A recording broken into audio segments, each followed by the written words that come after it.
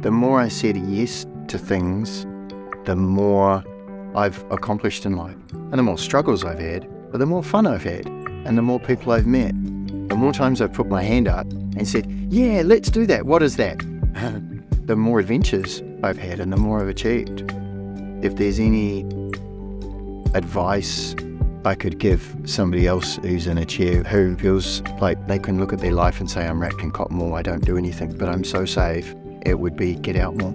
Do things that hurt you, make you bleed, make you cold, make you cry, make you laugh.